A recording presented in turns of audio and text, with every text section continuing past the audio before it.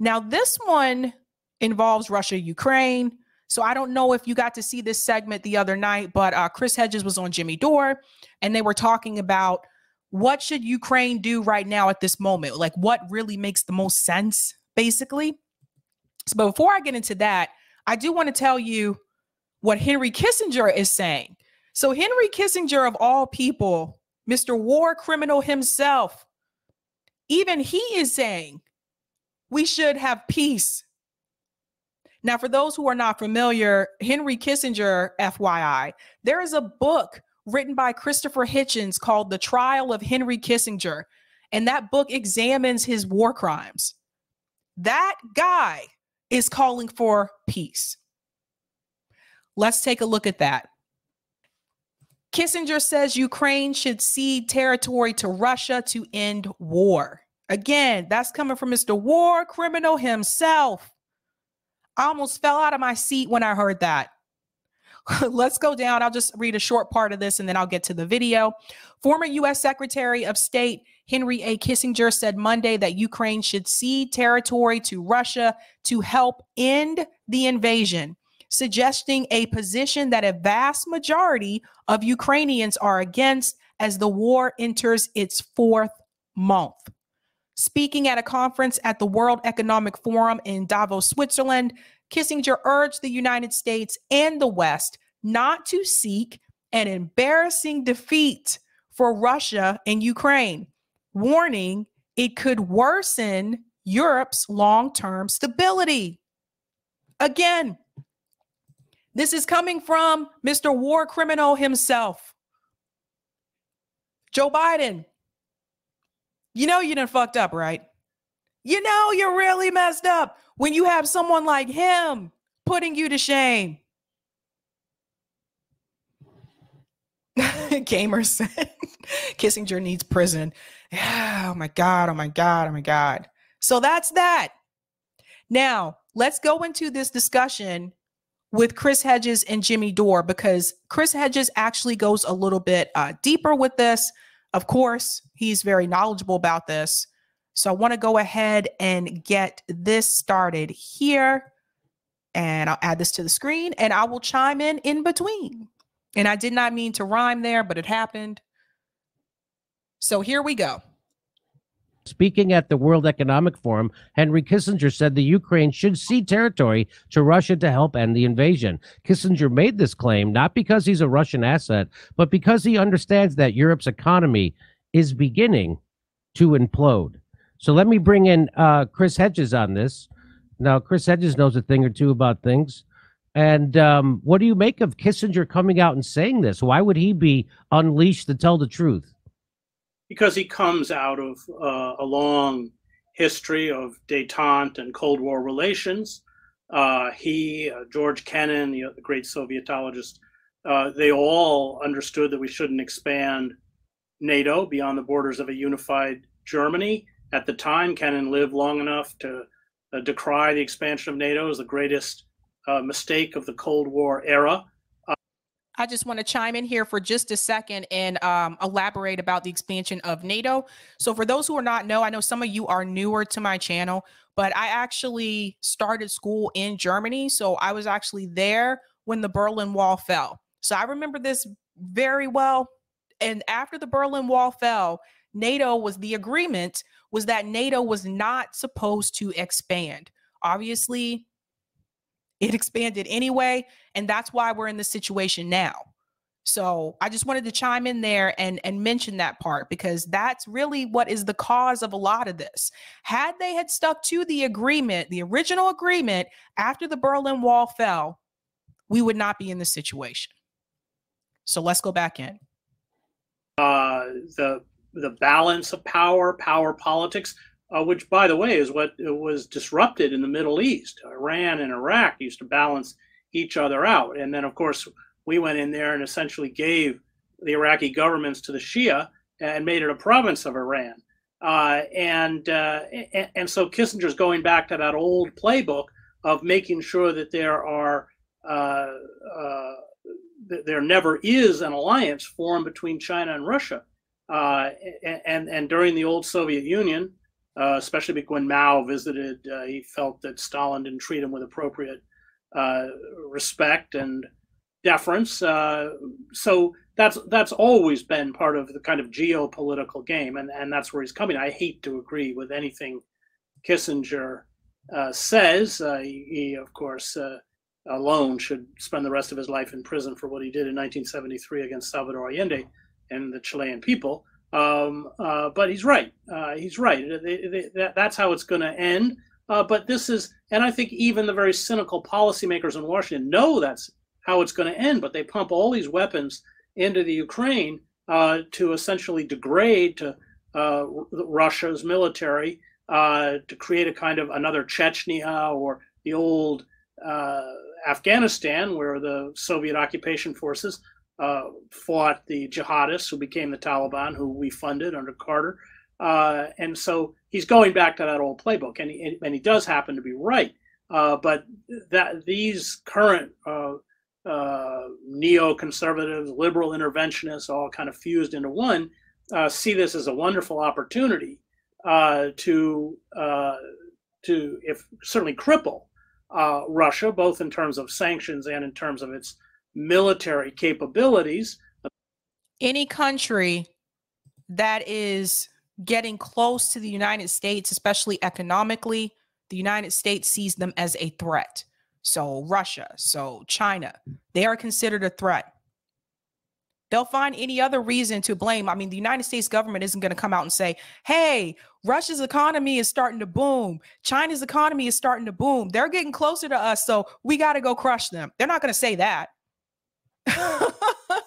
They have to come up with other reasons.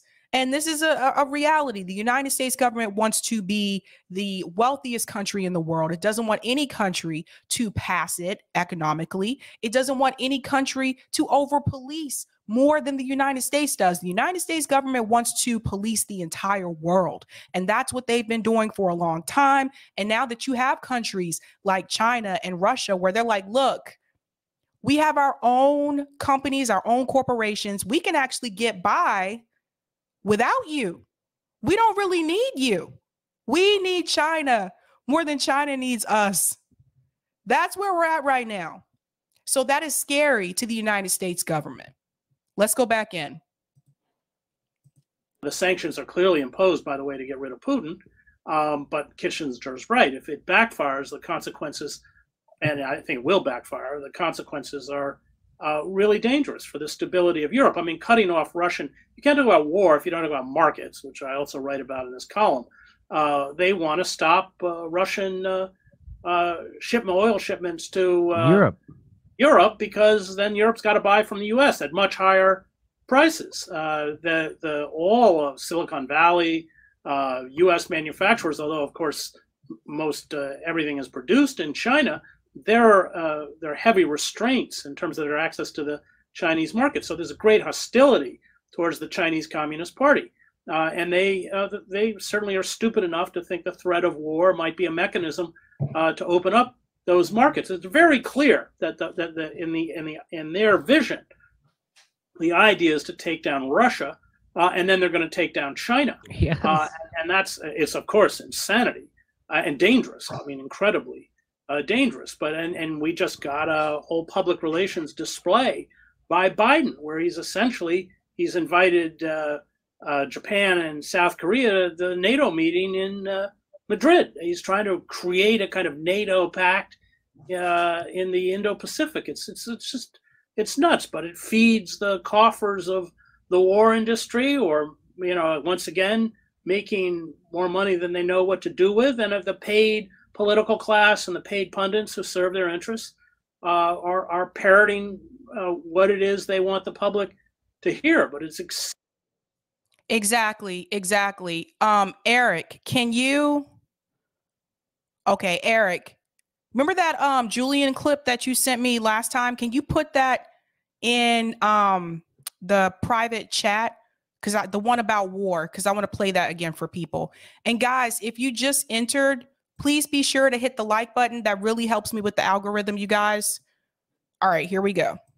Exceedingly dangerous. Look, I mean, these people, Biden, the Clintons, all of them. They have no business running the country. I mean, they've destroyed the country. Ralph Nader calls them traitors. He's not wrong.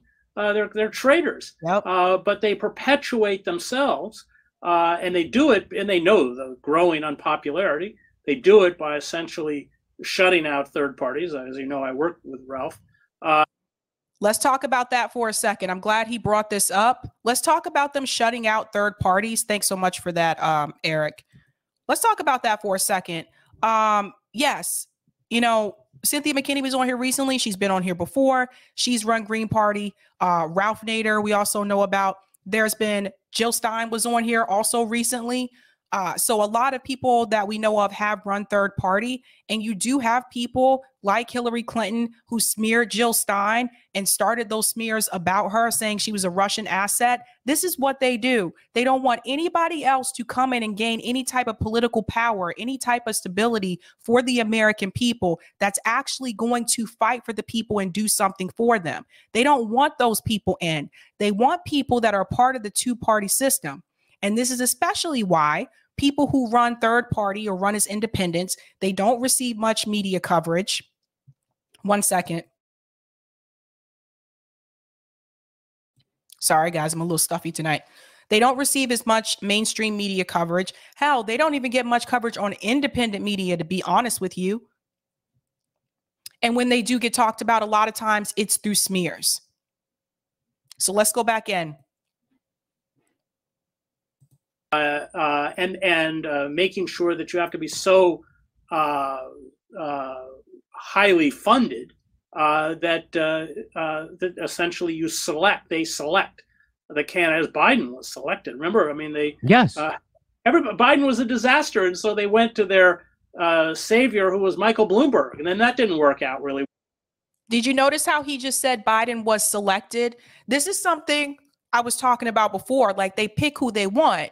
Just like the Democratic Party chose Shontel Brown over Nina Turner. The Progressive Caucus and the Congressional Black Caucus had already given the signal that this is the candidate that we're going to go with, and we're not going to go with that one.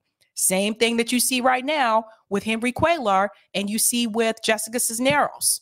The same thing is happening. They've already signaled the bell to say this is the guy that we want and this is the person that we don't want. And 9 times out of 10, the person that has the most money and the person that is pre-selected is the one who wins. That's how this works, ladies and gentlemen. Now, some people will point back and they say, what about members of the squad that were able to get in? You notice they're having a tougher time getting in now. The Democratic Party adjusted their plans, adjusted what they were used to doing. And they said, we have to come up with another strategy so that these other progressives like the AOCs and the Rashida Tlaib, so that doesn't happen again. That's why now you'll notice people who are running this time around are going to have a more difficult time than that first group that came in. Because honestly, did they expect them to win? No, they didn't. I sat here, and for those who are new and don't know, Ayanna Pressley, I was in her district. She was my city councilor. That's how I was able to vote for her. I watched the debate between her and the incumbent. And I got to tell you, he didn't even try. He didn't fight. He didn't try. It was like he just automatically just assumed that because he had been in office for so long that he had it in the bag. Same thing with AOC's opponent, with Crowley. He thought the same thing. I don't really have to come out there and try. Then when he saw that she was starting to lead in the polls, and he was like, oh, crap, I got to show up to this community that I'm supposed to be a part of, but I don't really live here and I don't really deal with the people. I actually got to try to win this time. Same thing with Elliot Engel and Jamal Bowman. And the Congressional Black Caucus endorsed Elliot Engel. The Congressional Black Caucus endorsed Elliot Engel, the white candidate, over Jamal Bowman, who's the black candidate. And this is why I say to people again, everything I just told you, why on earth would you want to go into this party? Why? They're so corrupt. Look at what they do. Well, and then Obama had to intervene and tell everybody they had to drop out. It's just, and meanwhile, we're paying very serious consequences for this. Well, it's not. And by the way, so you like to make it out that it's, Biden and the usual war hawks but it's, guess who else it is? So here's Matt Duss. And what does he say? He says, good for Kissinger to pop his head up to remind people why Putin thought he could get away with it. Oh my God. And do you know who so that's Matt Duss trying to discredit Kissinger, Kissinger calling for peace and for diplomacy and negotiations. And I want to, I want to jump in this part right here where he says that, Kissinger is calling for peace and negotiations. This is something that was interesting to me too, because some of the same people that said, no, we want peace. I'm like, okay, well, you got a Ukraine flag in your Twitter bio there. Yeah, but I'm not against one or the other. I just want peace. I'm like, okay. Now that you have someone like Henry Kissinger calling for peace, now some of those same people are saying, well, no, Ukraine has to continue to fight. They can't give up. They must win. I'm like, dude, they're not going to win. I want to make everyone understand they're not going to win.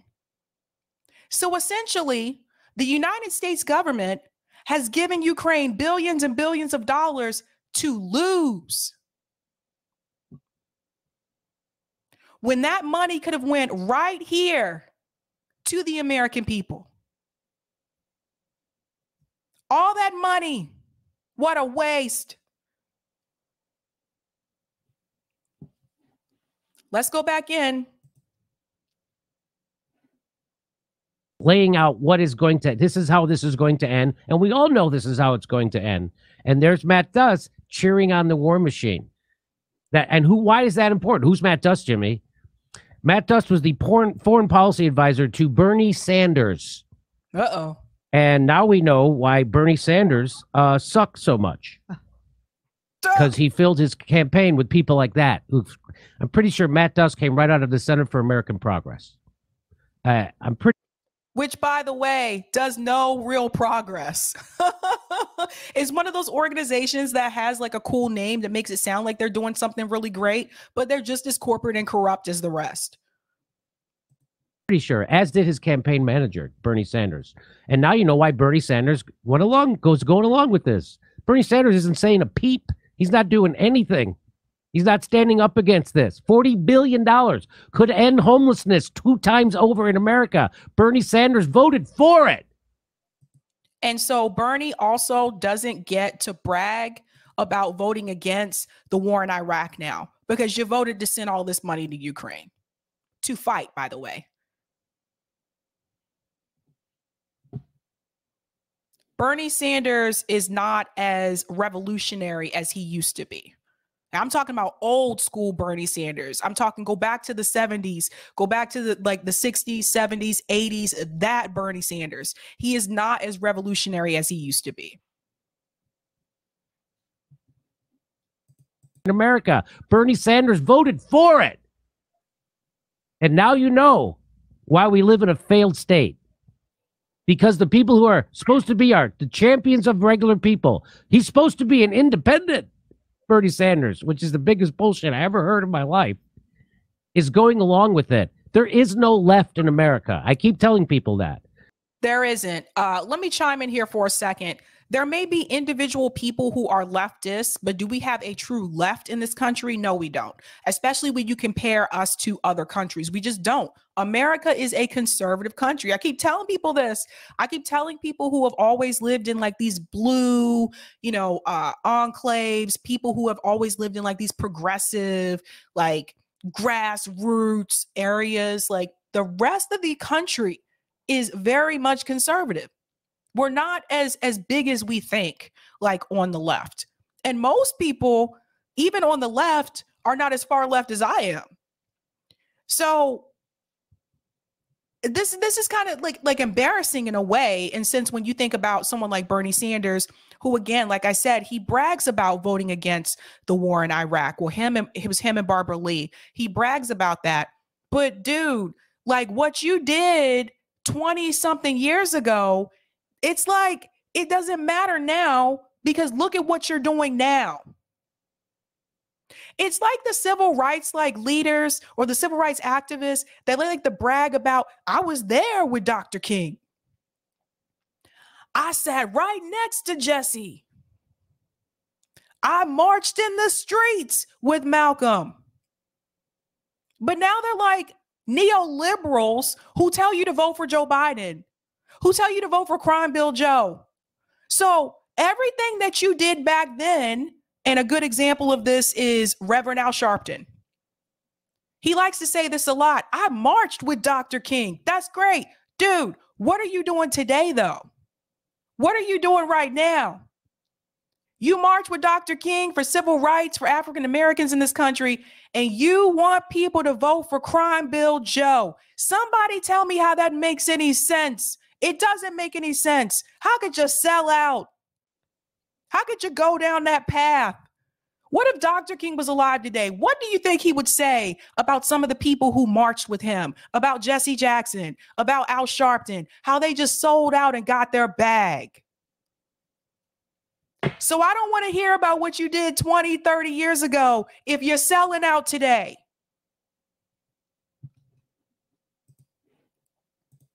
People say stuff like, well, the squad is the best chance we have, Jimmy. You shouldn't criticize them so hard. We don't have the squad. We don't have Bernie Sanders. The Democratic Party, which means the corporate donors, the corporate class, the oligarchs, they have the squad. They have Bernie Sanders. We don't have anything. This idea that they're on our side is a fucking joke of all jokes. And there it is right there. There's Bernie Sanders, foreign policy guy. When Kissinger is to the left of you, I think maybe I would take a look at my position again. That's, by the way, Kissinger, you call yourself a war criminal? It sounds like a pussy. That's what Matt Duss is saying. That's what he's saying. And here's Max Blumenthal. Good for Duss to pop his head up to remind people why Bernie has become more hawkish on Ukraine than Henry Kissinger. This is so embarrassing. Like, if I was Bernie Sanders, I would be embarrassed. Like, you should be embarrassed. And the point that Jimmy brought up about Bernie being an independent, I want to talk about that for just a second too.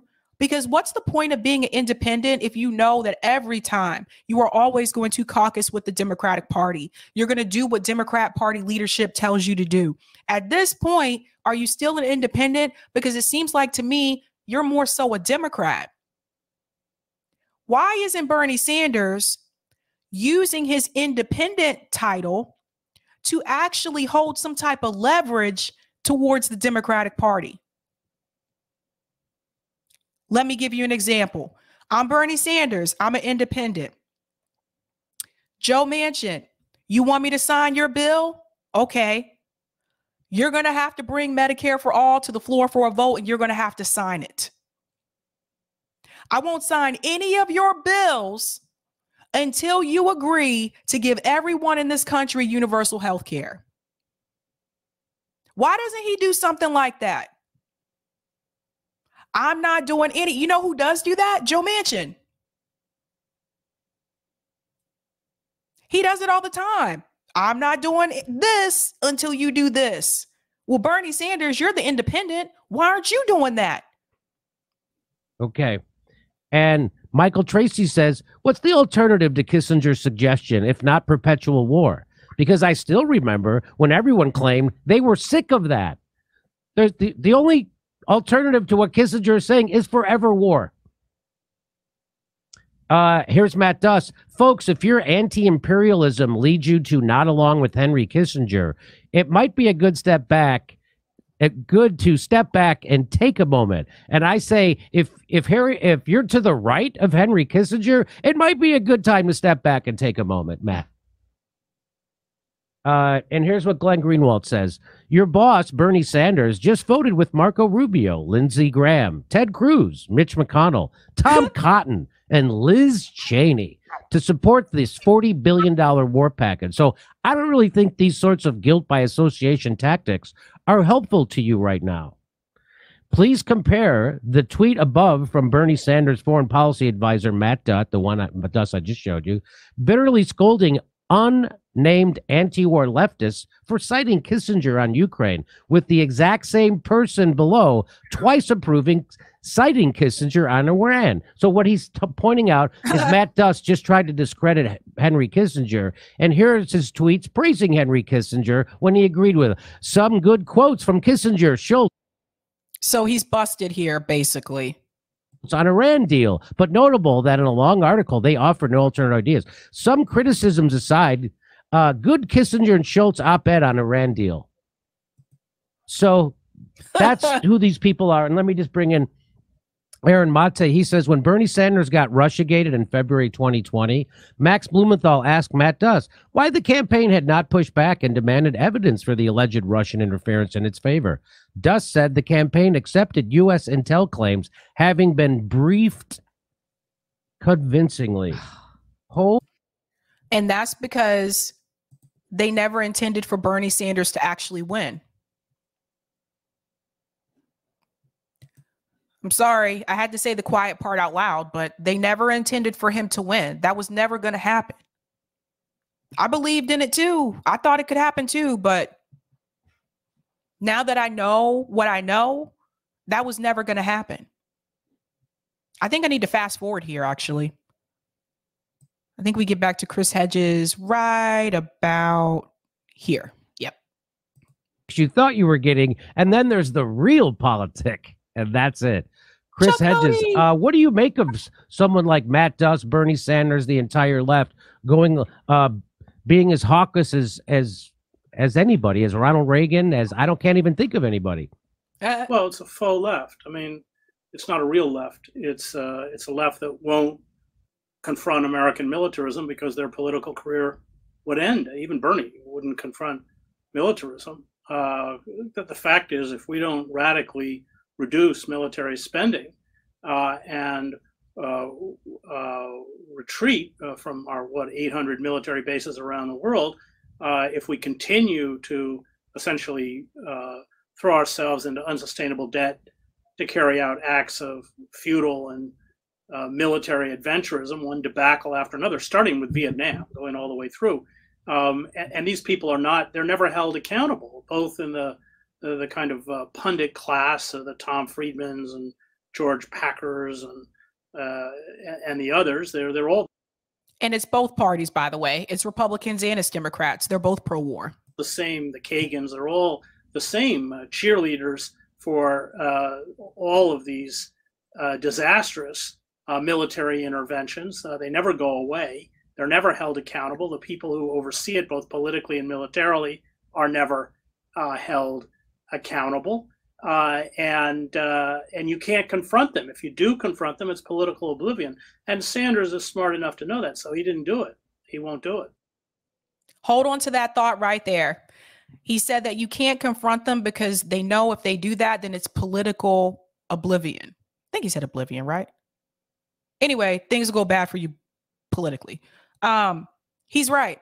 That's why Bernie Sanders only pushes but so far. Don't be surprised if Bernie Sanders has gotten approval to do some of the things that he's done in reference to pushing back on certain politicians.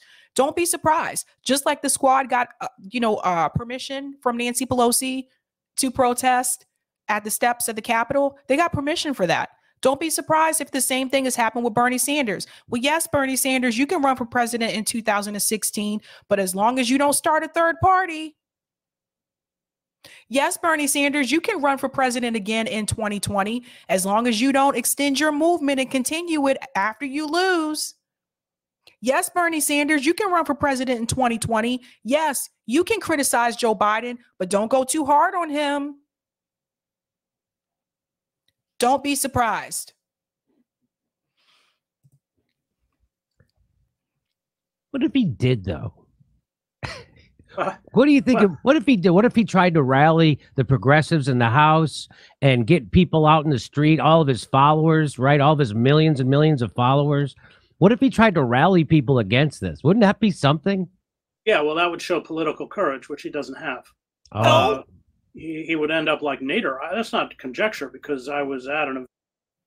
Okay, let's talk about that point. Like he said, political courage. And he said that's something that Bernie Sanders doesn't really have. And he mentions Ralph Nader. And I want to remind you guys, it was a couple of years ago? Maybe it was like 2 years ago. I have to look it up. But I remember Bernie Sanders saying he didn't want to go the way of Ralph Nader.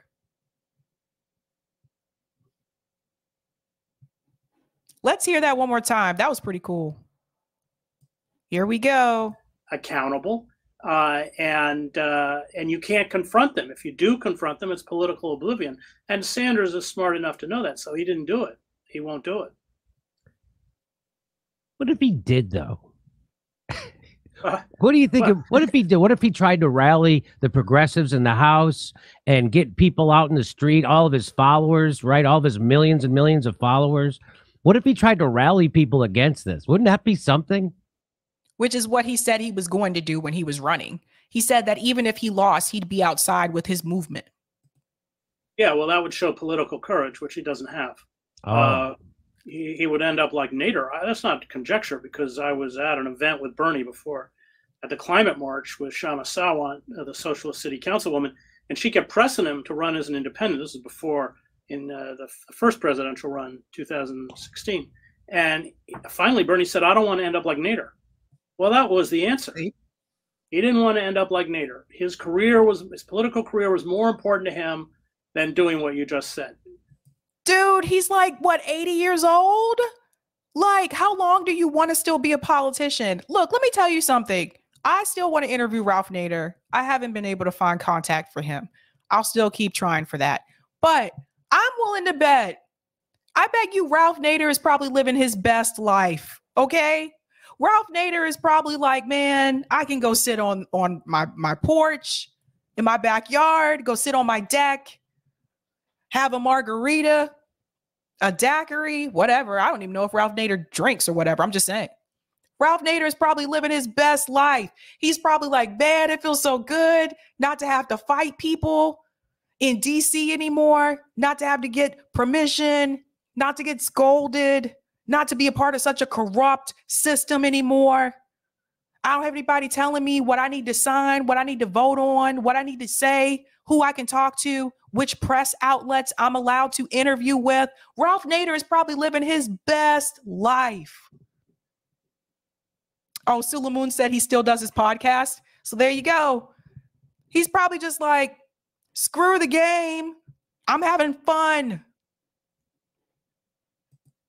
And they're ruthless. I mean, I mentioned Henry Wallace. I mentioned McGovern. And the elites conspired against both of those figures. Remember that when McGovern got the nomination, the Democratic hierarchy immediately bonded with the Republican hierarchy to destroy McGovern. And then they changed all the rules. So there would never be a grassroots movement that would be able to nominate a Democratic candidate again. And they like to change the rules. Just like they said during the Democratic primaries in 2020, what if we changed the rules and made it so that the person that had the most delegates was not the nominee? Remember that? They changed the rules so that Michael Bloomberg could enter the race. He showed up last minute like, what? I didn't agree with that. Don't like Bloomberg, but even if I did like him, I still wouldn't agree with that. No, you can't show up like Johnny come lately because you have a bunch of money and now you're just going to try to take over and win this thing. You weren't there from the beginning, but they let him in. That's what they'll do. Change the rules so that the people that they want in actually get in. Again, why do people want to go into this party? So he knows his history. He knows what would happen. He doesn't want to pay the price. It is amazing. So demonizing Ralph Nader the way they did, they even got lefties to do it. I never fell for that shit. So I'm very proud of myself. I never turned on Ralph Nader and pretended like he was the reason that we got George Bush as our president. By the way, those same people who hated Ralph Nader for giving us George Bush now love George Bush. Right, there you go. So they still hate Ralph Nader. Isn't that? It was so frustrating. This is factually untrue because they stopped the counting after 2 counties and they swung it to the Supreme Court and they overturned any legal precedent that I know of and appointed Bush president by judicial fiat. It had nothing. You heard that, guys, about stopping the count? I remember that. I remember. Sebastian, I'm sorry, but it's the Gen Z in me.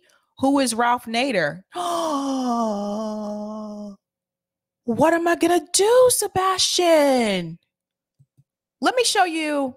Wait a minute.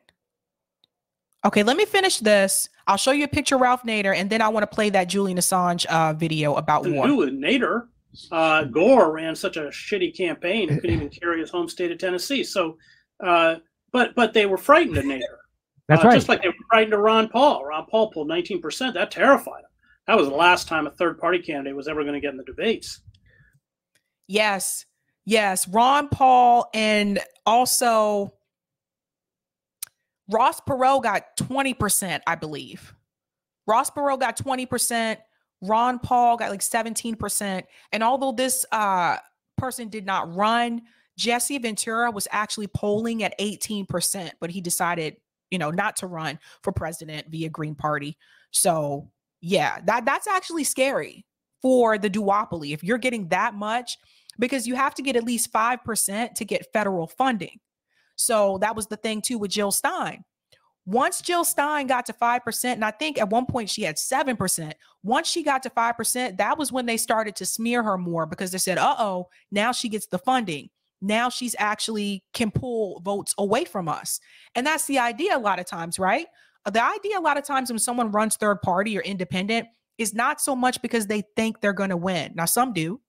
But sometimes it's a strategy. It's a technique to pull votes away from one of the other parties.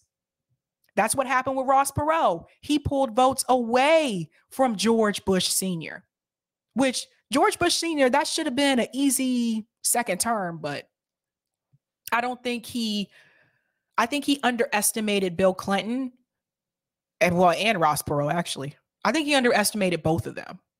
So there's that. All right, let me go back in.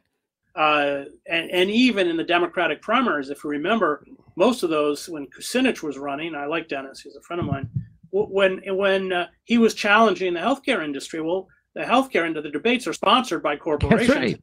Most of them by the healthcare, the pharmaceutical and insurance industry. And so they had this rule that you had to be number 4, I think, in the top 4 could only enter the debate. And I think when Dennis got to New Hampshire, or one of these states, I can't remember, New Hampshire was first, so it probably wasn't New Hampshire. But anyway, one of the states, he was 4, and they locked him physically out of the hall. They wouldn't even let him in.